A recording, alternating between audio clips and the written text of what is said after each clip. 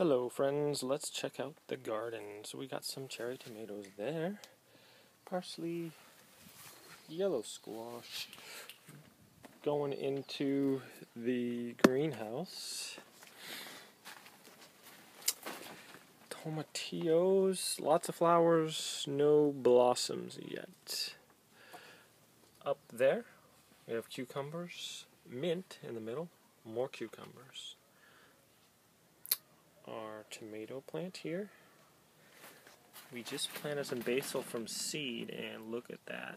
It is amazing. If you can smell it, it smells awesome. Our broccoli needs some water. If you notice the white powder on these, it's that diatomaceous earth I've been using. These are chili plants.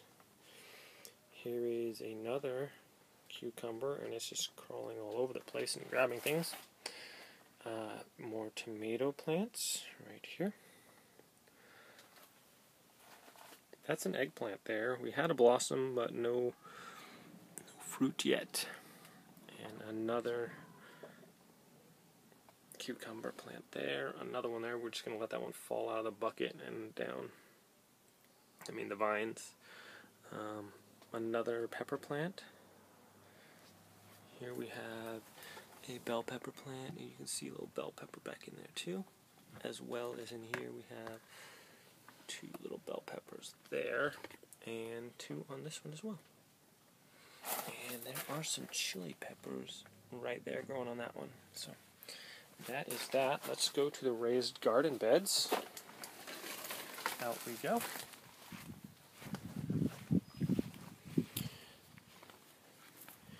And here we have our beets, and it looks like some of them are ready. That one looks sizable. I love beets, they're delicious. And there's a big one right there, so probably need to be thinned out a little bit and harvested. So those are great. More diatomaceous earth. On the zucchini, these ones here are our carrots, and a little yellow squash there. Here is another yellow squash, and as you can see, we have a few growing there.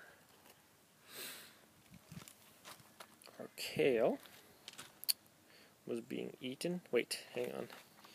This is not kale, this is Swiss chard. Was being eaten, so I sprayed it with a bunch of diatomaceous earth. Still a lot of holes in there. I don't know if that was pre or post earth.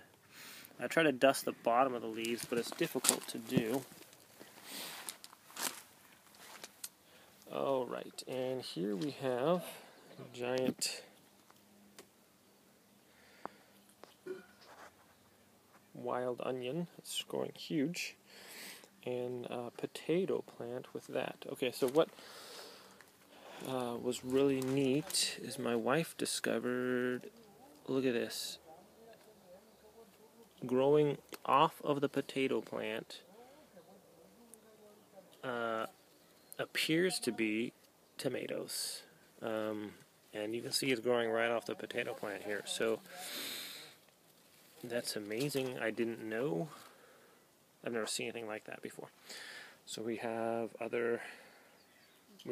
peas growing here, climbing up, and another yellow squash plant, and there's one right back in there.